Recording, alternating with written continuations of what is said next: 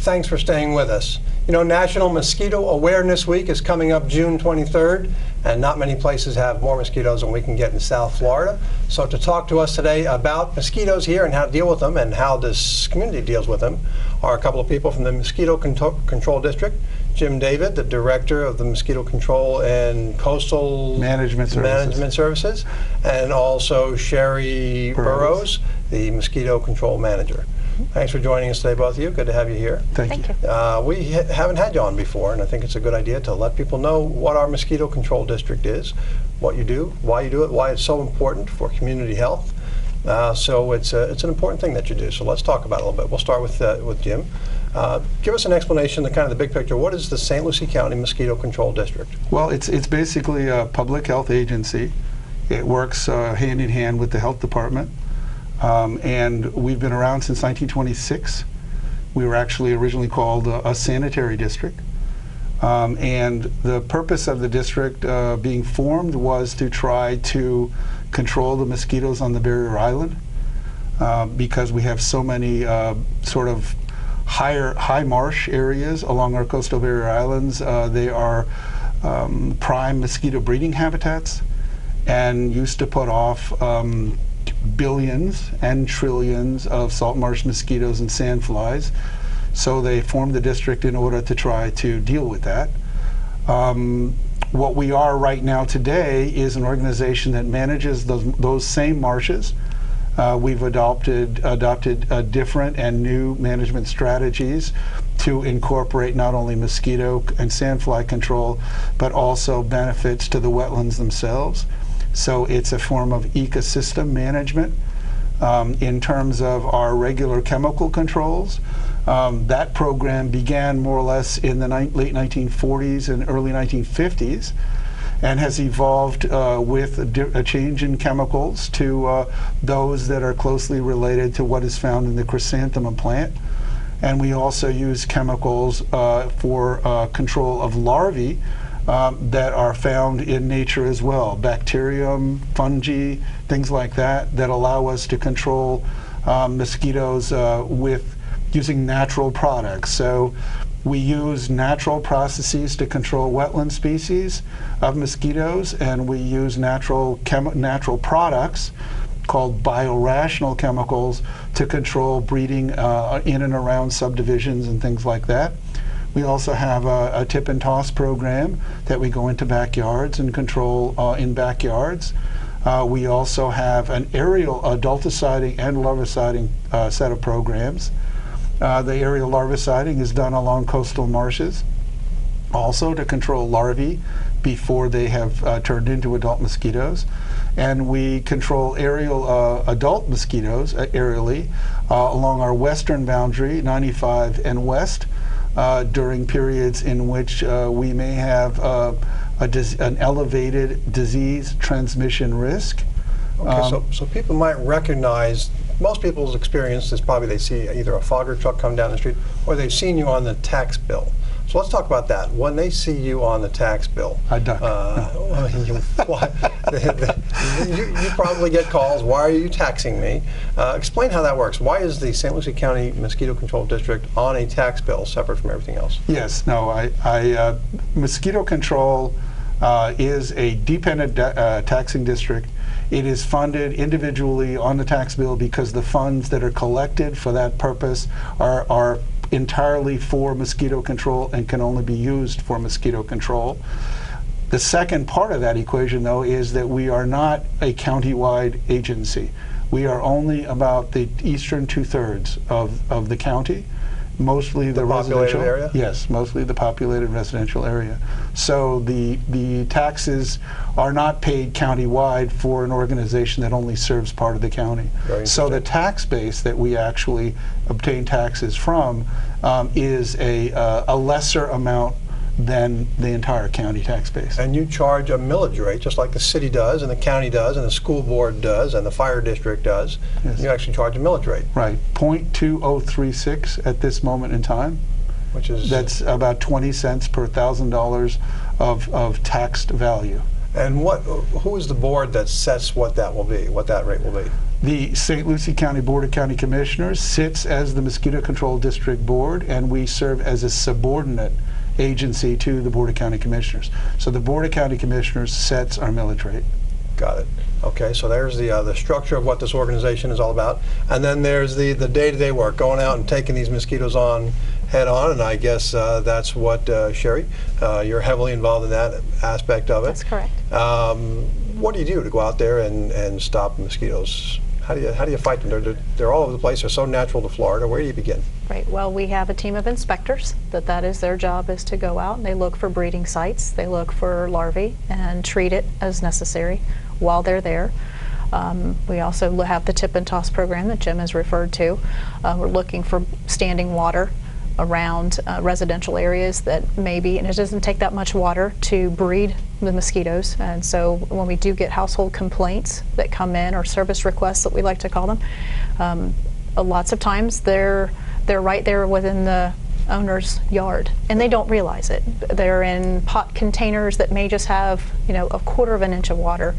Clogged rain gutters with a leaf material is great habitat for them. We've found them in wheelbarrows, buckets, anything that will hold water. Children's play toys that, you know, for the sand on the beach, they'll hold water, they breed there. Even small little containers, cups, little toys upside down, just enough water. Just something that has enough water to breed, and that can be enough of a pest and could potentially cause disease outbreak if those are vector species. So. And that's actually what prompted us to get you out here on the program is people do call us from time to time, hey, these people are in my yard. And that's Absolutely. What you call your tip and toss program?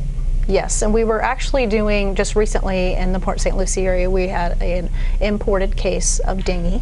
The health department we communicate with on Let's back up on that. Dengue is what? Dengue fever. A fever, an illness. Yeah, and it's an illness. Okay. And go to the symptoms that may require hospitalization. The health department is notified that there is a imported case or potential case, suspect case is what we really, and they communicate with us and tell us within a geographic area from maybe street A to street B, and then we will conduct a 1,500-foot swath from that location and go household to household, because we want to ensure that there's no breeding opportunities for any mosquitoes than to further transmit the virus. Because if somebody has that illness and a mosquito bites that person, then they can spread it to others. Within a certain amount of time. So if an imported case would be if someone travels outside the U.S., they get bitten, they come back to the U.S., come back home, and they start having symptoms. Within 3 to 4 days, they're susceptible. If they get bit by our local mosquito, then that mosquito has the potential to transmit that disease to others. So that's our concern, making sure there's no breeding sites available for these mosquitoes. Okay, so are your crews clearly marked and labeled and uniformed? How do people know that this is legitimate? That they should. What should they be looking for? Right. All of our inspectors are in uniform. Their names are on their uniform with the county logo. White shirts, khaki pants. Some have caps, some don't. But usually we'll approach the door, tell us why we're there. We're there looking for breeding sites, and if they have any questions, they can contact us. Okay, so tip and toss is one system. I think everybody's probably familiar with the fogger trucks that drive down the street. Absolutely. And that sprays a chemical that kills the flying mosquitoes or the larvae, or how does that work? The adult mosquitoes, yes. Because that's the common one. Now, it's always a good idea for people to stay away from any chemical that's needless, but for people who might be concerned about that, I think you were mentioning, Jim, natural products. Right. Most of our chemicals for adulticiding out of our fog trucks will come from formulations that are generated from the chrysanthemum plant chemicals. Okay. So they're related. They're all natural products or artificially produced natural products. Some of the carriers are related to saffron oil. Some of the other oils that we use as sort of mixes to generate volume will be mineral oil. And then the larvicides include bacteria, include growth regulator hormones, include fungi. So these are all natural products that are found in nature that are used. When we put out the aircraft to do emergency spraying on the western boundary, that's a chemical that is sort of the old class. the original class of organophosphates. And it's not, that's one of the reasons why we don't use it on a regular basis. It's meant for emergency use only. And that's not as populated over there either. Yes, we typically are spraying over on unpopulated areas, yes, Right. exactly. So you use all these different tools and techniques, and then do you measure somehow? Is there some way to know there are more mosquitoes or less mosquitoes in an environment? Is there some way to keep track Absolutely. of that? We have traps that we use mosquito magnets that are distributed throughout the county to collect. We do daily traps and weekly traps. So someone is actually counting mosquitoes to know which species we have, where are they located, and how much of the density. So we know exactly where to target our treatments.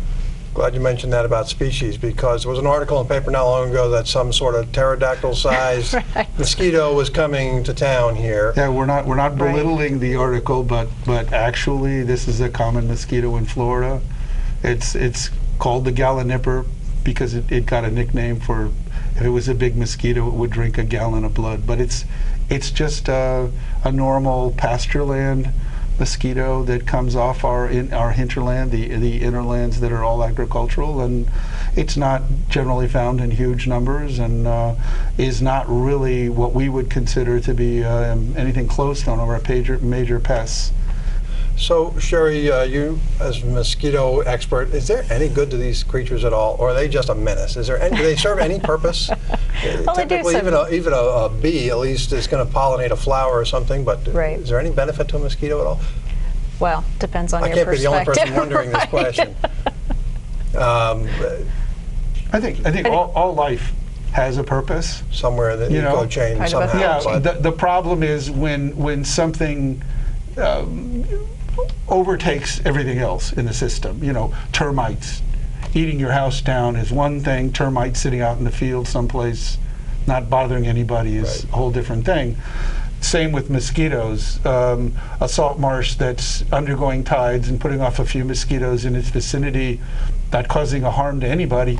A salt marsh that produces 1 billion mosquitoes in a week that flies into downtown Port St. Lucie is probably not a good idea. Right. So it's not something we respect. We respect the mosquitoes that we are controlling, just like we respect anything out there in nature. And we try to use nature as much to combat them and to get them to be where they should be and not necessarily biting people. We've got a link to your website from our city webpage, cityofpsl.com. But your website, if somebody wants to go check it out and learn a little bit more, what would that be?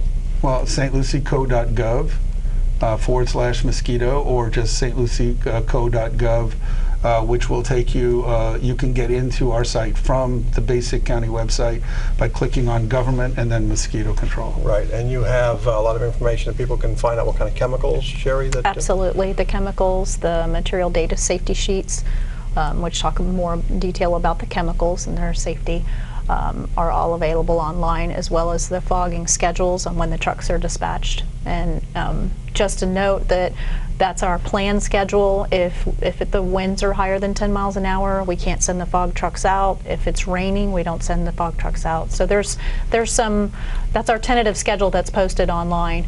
So there are some fluctuations, but that's weather dependent. Is that schedule planned on a regular recurring basis, or do you plan it based on need? A mixture of both. We look at their trap counts. Their trap counts to provide our justification as to where we treat. Also, resident complaints or service requests. If we're having a lot of requests, the inspector will go out, and if we need to dispatch a truck based on their results of their inspection, then we can do that that way. And you can find out those schedules on your website. Absolutely. Yes, we do not have a collection trap in every zone that we treat. What we have is a collection trap contiguous with or touching all the zones that we can legally treat from that trap information.